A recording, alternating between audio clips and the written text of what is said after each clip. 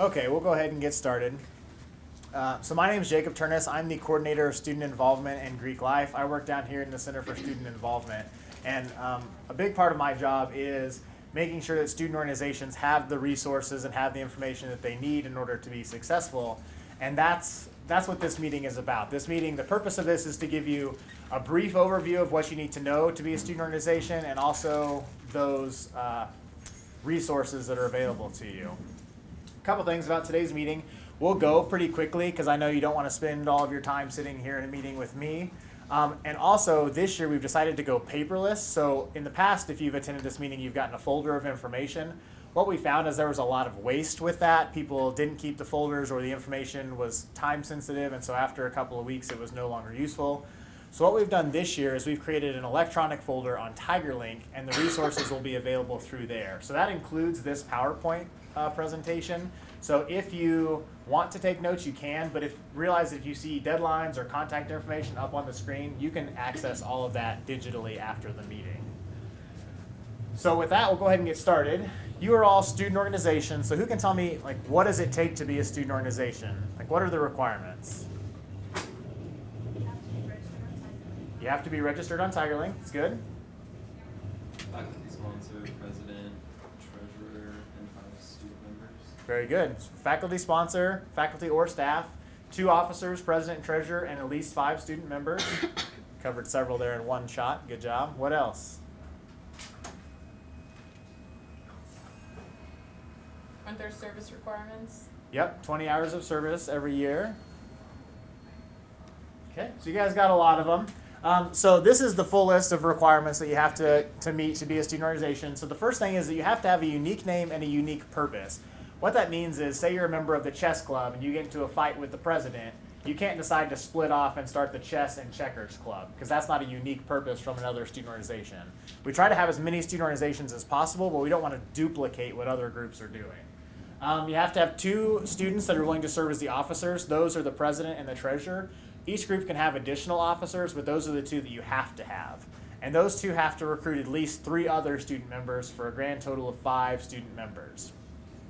As your organization grows, or if you're larger than that, it's okay to have additional faculty and staff and community members be involved. But you need to understand that the primary purpose of a student organization is to serve students. And so that's why we have the guideline of 80% of your membership should be student members. You have to have a faculty or staff advisor. This person needs to be a full-time faculty or staff member, so it's okay to have graduate students advise, but you need to have at least 1 faculty or staff who's full-time that will sign off. You also need to develop a constitution and or a bylaws. So what this is this is the document that says how your organization is going to run. I don't care what your rules are or how you run your organization. I just care that you have it written down somewhere how you're going to run your organization. So your constitution and bylaws are like what officers you have, are you going to charge membership dues, how often do you meet, what's the process for adding members, removing members, electing officers, all that stuff that you need to know to run your organization should be written down in that document, and then you upload that to TigerLink. You do register every single year on TigerLink, so this is so we can keep an accurate record of our student organizations and we know who the current contact people are for each of those groups. When you register, the president, the treasurer, and the advisor all have to sign off on the non-discrimination statement, and the 2 officers have to release their grades. That's because presidents and treasurers have to maintain at least a 2.0 cumulative GPA. You have to attend one of the annual student organization meetings, so you're all here, so you've completed that aspect. And there is the expectation that your organization does 20 hours of service every year. So this is 20 hours as an organization, so if you've got 20 members and you each do 1 hour, you've met that benchmark. So it's not too high of a standard to have to hit. So a little bit about the process. Every organization must renew every year. The deadline for returning groups to renew by is September 18th. So that's going to come up here in just a few weeks, and so you need to be prepared to get through all the steps. Once you've made sure that you've met all those requirements and you have your officers elected and your faculty, staff, all of that, you will submit the registration form on TigerLink. After you submit that, it comes in here to the CSI. I review all the information, make sure that it's all complete, and then once I give it the look over, Brittany, our administrative assistant who sits over here, she actually sends out the notification that your application has been accepted, and she will send you the links to the non-discrimination and grade release. And so then once you've submitted those 2 forms, you'll get a final email that says that you're fully approved for the academic year. So that's the process that everyone will go through. If anybody is in here for a new student organization, you don't have to meet the September 18th deadline. We want student organizations to be able to form whenever they meet those requirements. So if you're getting started up with a new group and you don't have members until September 25th or October 1st, whatever, you can still submit that registration later on. But renewing groups have to hit that deadline. So when you go in to complete your registration, you will do that on TigerLink. If you're familiar with TigerLink, you might notice that it looks different now than it did last year. Over the summer, Campus Labs, who manages this website, did a complete update to it. So I think it's a little bit more streamlined, it's a little bit more user-friendly, but there is a learning curve. So things might be in a different area than what you remember before. So I'm going to try to give you some helpful tips. So when you log in, you can select the Organizations tab at the very top of the screen, and that will take you to the full directory. From here, you can find your organization by searching through alphabetically or searching for it, whatever makes most sense to you, and you can find your organization. If you're a new group that's registering for the first time, obviously you're not listed here, and so you will register your new organization utilizing this button here on the left-hand side. So new groups will use that button. Existing groups will need to go to their organizations page. So I used Alpha Gamma Delta as the example here. And if you're eligible for registration, which our student organizations are, unless they've already submitted it, you'll have a blue bar with the register button right here. So that's where you need to go to register your organization, because then that will import all the information from before and make it easier for you. It also makes sure that you don't create a duplicate organization on TigerLink.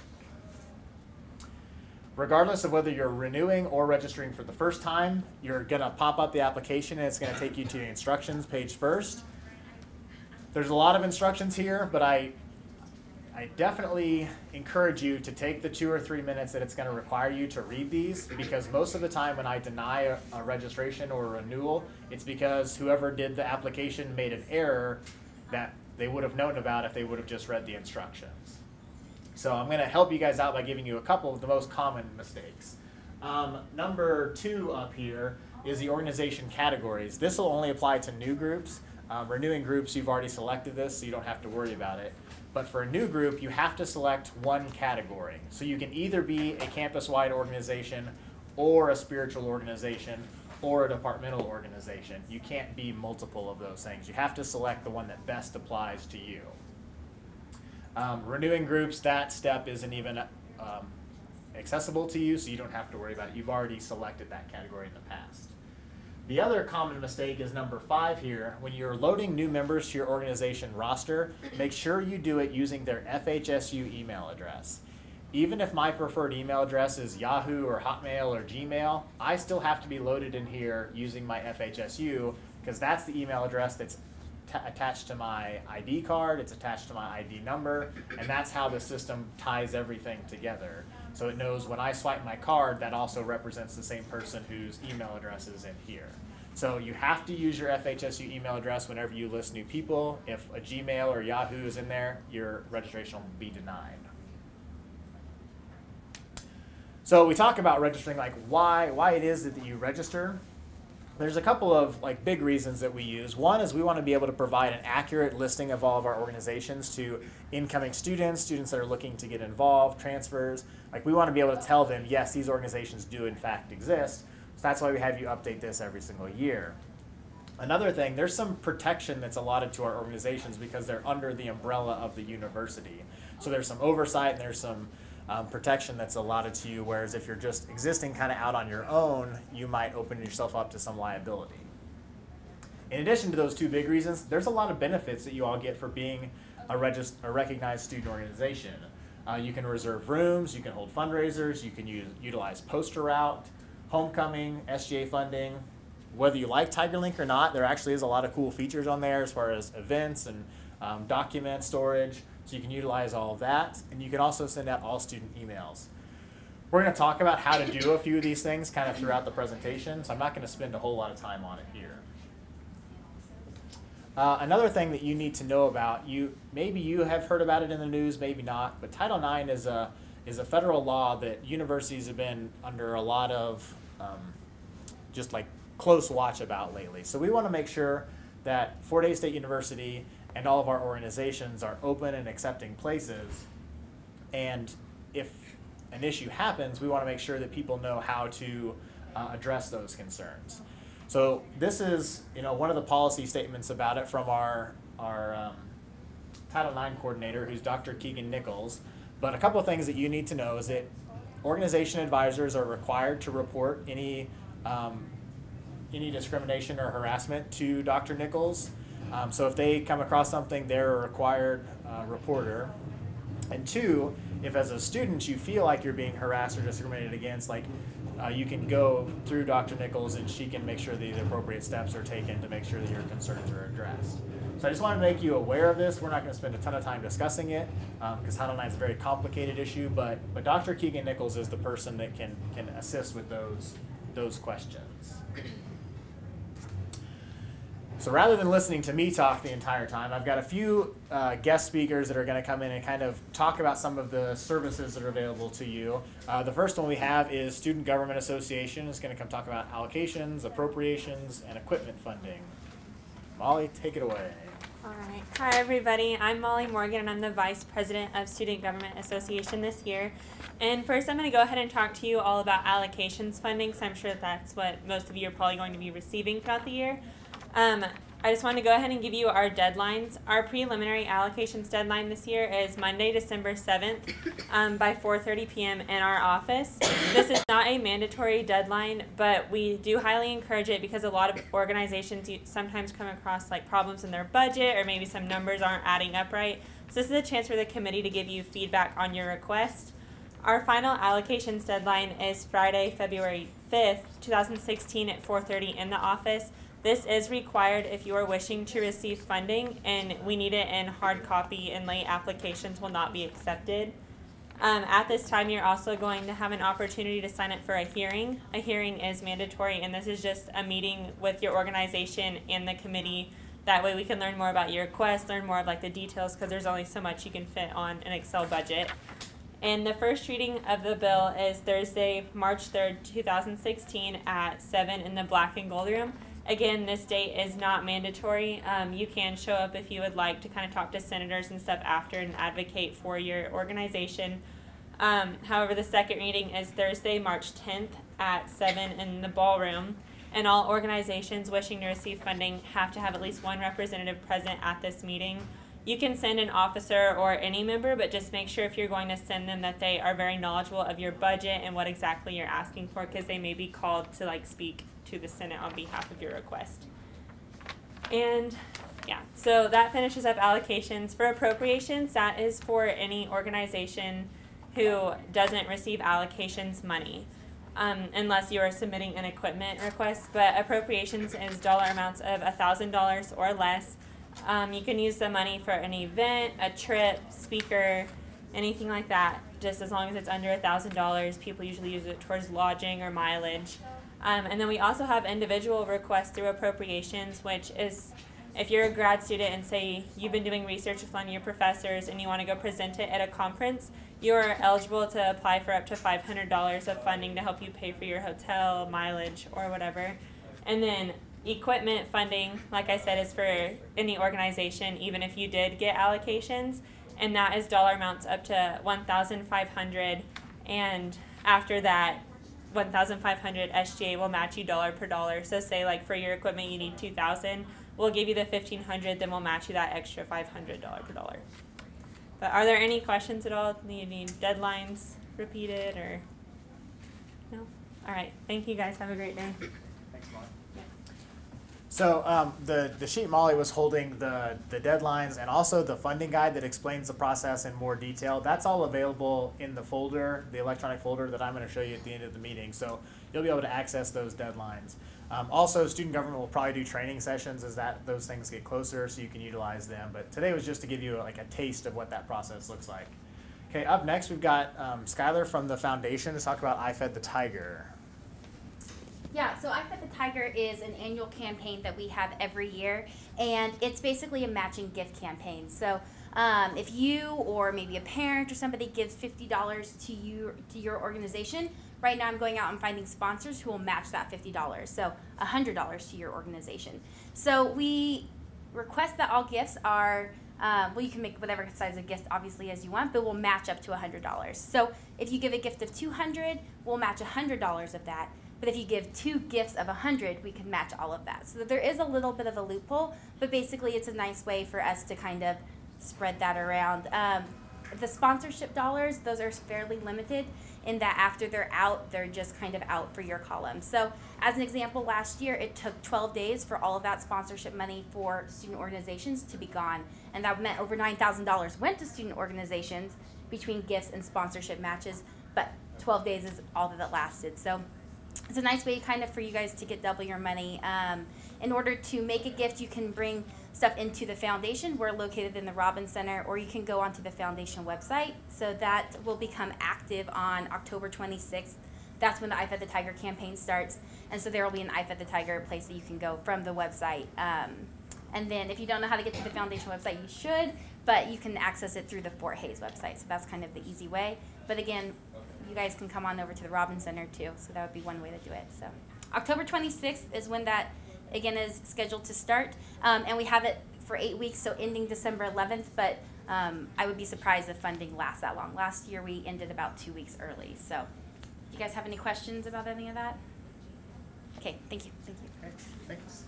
So it's an easy way for your organization to double those donation dollars. So tell your parents, tell your friends, grandma, have her write you a check. Fundraising, I just want to talk about a little bit in general. So your organization, obviously there's these different ways you can get funding, but your organization may choose to do some individual fundraising, whether that's a bake sale or a car wash or partnering with the restaurant to get part of the profits for that day or whatever it might be. And your group is allowed to do that, but one thing that we do ask is for you to register those fundraisers with us, with the CSI, 4 days before you do the project. So you can find that form on TigerLink. It's in the Center for Student Involvement's page. And it just asks you like what kind of project it is, who you're working with. We do that so that we can kind of help advise organizations and make sure people aren't trying to do the same thing at the same time.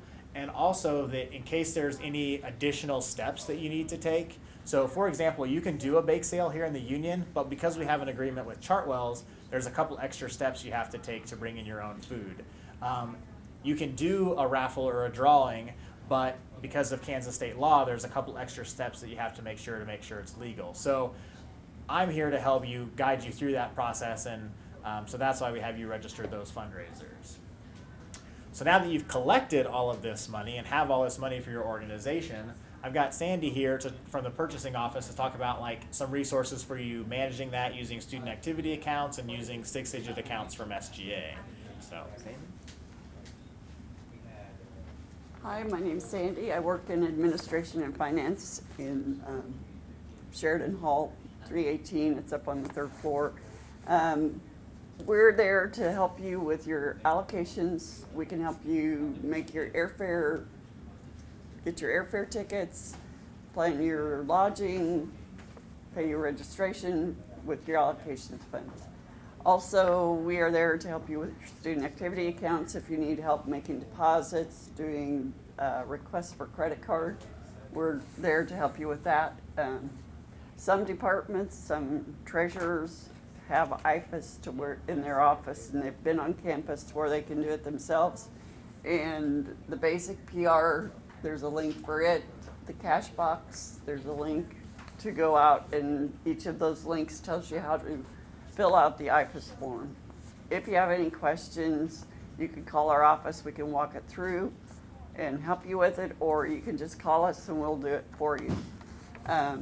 Also, if you're having a meeting and you need the balance on your account, you can call us and we can give it to you over the phone, or we can do a PDF and send that information to you.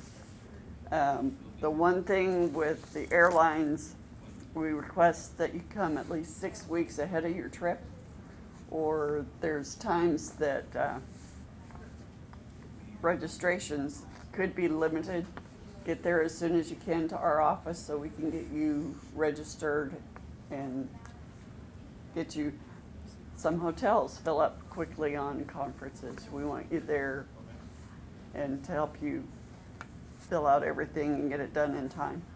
If you have problems doing deposits, you can come to our office or you can go to Student Fiscal Services. Oktoberfest, CSI is going to ask you if you want a cash box. They're just asking if you want a cash box. You still have to make a request for a cash box on the accounting system. If you're having a problem with getting your information on IFAS, your balances and that kind of stuff, you can contact our office and we can request that you get, as a PR submitter, you have access to the accounting system. And that is set up through Rachel Deppenbush. If you do want IFAS training, you can come to our office. We'll give you the complete training as a user. One other thing, if you are requesting a reimbursement, you must have an itemized receipt. The only time you don't need an itemized receipt is when you're making a payment to a charitable organization. And in that case, you need the minutes of your meeting where you designated you would give to that group. Are there any questions? Okay, thank you. Thank you. So this document with all the helpful links is going to be one of those documents that's in the folder so you can access that. But the money stuff is one of the things that I don't know a whole lot about, and some of your advisors may know about it. Some of you may actually have done some of the IFAS accounts, but if you don't know, Sandy and Kayleen over in the purchasing office can get you set up on those trainings and can help you through the process. So it's a lot to try to remember all that stuff that was up on the screen, but just know that Kayleen and Sandy in the purchasing office can help you through, and their contact information is on that document. Okay, up next we're going to talk a little bit about service hours. You know, we've mentioned a couple times it's an expectation to do 20 hours of service every year. So we've got Haley from Tigers in Service who's going to talk a little bit about how you log those hours. Hi everybody, I'm Haley. Like you said, I am the student coordinator of Tigers in Service. And again, like he said, you need 20 hours of service annually to be an organization. And so to log your hours in TigerLink, obviously you log in on your account and there will be service hours under your involvement, which is under your name. You go to involvement and it'll have service hours on the screen. And you go over and you do add service hours. Just click it down there. And then this page will pop up. And if you are a member of several organizations, when you click on this, all of your organizations are going to be in this box. And you choose the one that you want your service hours to go towards. And of course, give us the description of what you did and the date and how many hours it was. And the one thing that we're really stressing is the verification contact. This isn't your email address. It is, say you did work for a church. It would be probably the email address of the pastor or someone who can vouch for you and say that yes, they were there and that they did this. Also, with Tigers in Service, something to say, if you guys have a big event and you are in need of volunteers, you can always contact us. You can email us, call us. We're in Custer Hall, room 202. And we can help you find volunteers for your event. We have a database in our computer of all the people who actually came to us and said, hey, we want to volunteer on campus.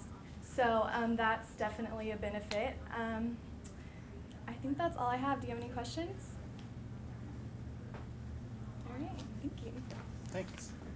So as she mentioned, you'll have to select the organization. One thing with individual members, it's best if they go on and log their hours individually. So even if your organization did a group project, it's better to have everyone that show up go in and log that 1 hour individually, because then they'll individually get credit for it. That's a better route than having your president go in and log 20 hours of service for 20 people that were there, because then that president individually gets all credit for those 20 hours. So it's better to have them log it individually. And then as an individual, you're not allowed to double dip. So if I did 1 hour of service at a church, I have to pick an organization. I can't give that hour to my fraternity and to my honor society and to my residence hall. I have to pick one of those three to give it to. We did want to make you aware of an opportunity to get some service and to be a charity sponsor for Relay for Life. So this is something, the Relay for Life of Ellis County has been going on for several years, but this year for the first time it's going to be held on campus. It's going to be in Gross Memorial Coliseum, and this is something that President Martin has taken an interest in and has encouraged faculty and staff to select and create teams, but we also want to encourage student organizations to do it. So you can see the dates and times up there, September 18th from 3 to 10. But what you can do is set up your team ahead of time. That way you can fundraise for Relay for Life. And the best way to do that, you'll do it all through their website, not anything on TigerLink or on FHSU's website. But it's best to have one person go in and create the team first. So maybe your organization's president, or if you have a service officer. And then after that team is created, then your other organization members can go in and join that team. So what that does is prevent 4 people from going in and signing up under the name of one organization, and you've got 4 different teams. You want all those people in your organization linked together. So that's a great opportunity to take advantage of. The very next slide is another opportunity on September 19th. So this is something that I planned before I knew about Relay for Life. So, but the good news is you can still participate in both. There's just a slight overlap in time. So it is possible to attend the leadership retreat and then go and join your team out at the Relay for Life.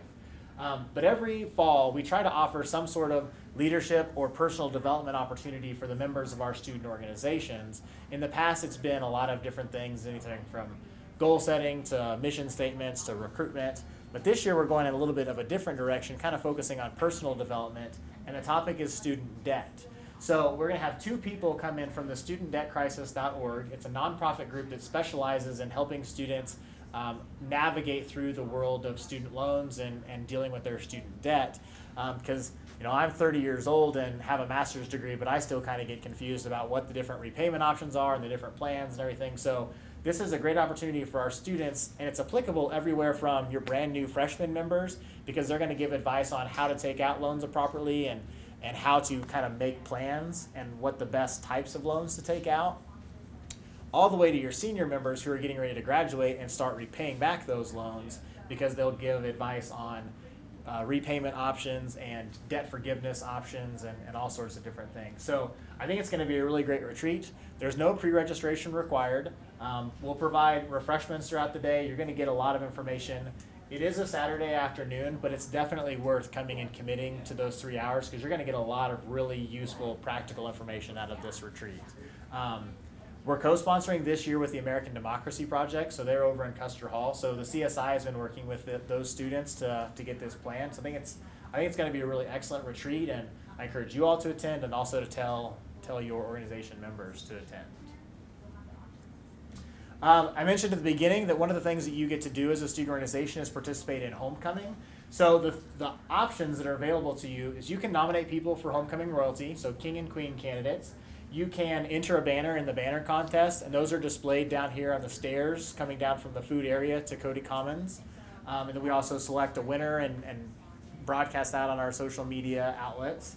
You can have a booth at Oktoberfest, so that's a good fundraiser that a lot of our organizations take advantage of, selling something during Oktoberfest.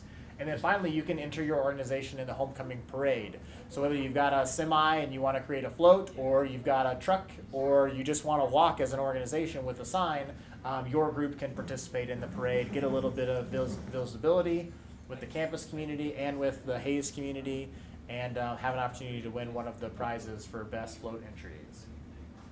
So if you're interested in doing any of those things, the forms are available, and the first deadline you need to know about is September 11th. So the Oktoberfest entry and the homecoming royalty entries are due by that first deadline of September 11th. You have a little bit extra time with the banner contest and with the parade, because we don't have to have a lot of information ahead of time for those. So those deadlines are later on in September. But if you want to do Oktoberfest and if you want to nominate people for royalty, you need to make sure you get those done by September 11th. Something new this year that we wanted to make sure you talk about is that the university is going through a new process of branding and trying to make our Tiger Head brand more well known. I've heard from other people that President Martin's goal is to have the Tiger Head logo be as recognizable as the Jayhawk and as the Wildcat. So in order to do that, we obviously have to put it out there a lot more. So the text on the screen is a couple of snippets from a memo that came out from University Relations. But basically it says that we're really pushing a consistent brand. We're eliminating any secondary logos, so that includes student organization logos. So if your organization has a logo, we're removing that from things, and instead we're going to a standardized university logo that features your organization's name. So the example here is the American Institute of Graphic Arts, but all of our organizations that have existed in the past, this logo has been created for you. So it's got the Tiger Head, it's got Fort Hays State University, and then it has your organization name underneath. So we want you to start including this on everything that you do. When you do posters, when you do flyers, if you're designing something, we want to have that logo be included and start getting rid of any other logos that you might have.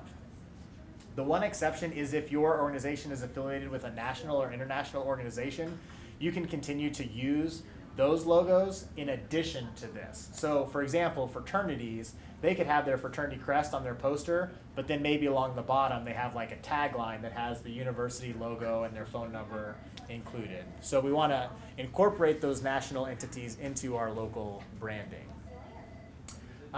As you're using the logos, you need to make sure you're getting approval from University Relations. So if you're designing a cup or a brochure or a t-shirt, make sure that you submit that to University Relations for approval.